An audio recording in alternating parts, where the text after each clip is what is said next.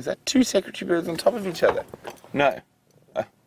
No, they were just standing back to back. It looked like they were mating for a second there. Well, there they are, both on top of the tree now.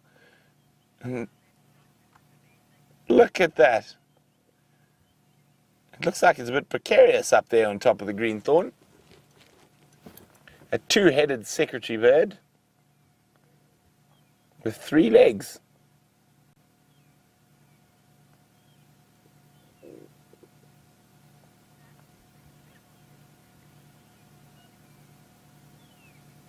Isn't that cool? So as I said, they're monogamous, so they mate for life. Oh, well, it looks like they might roost here for the evening.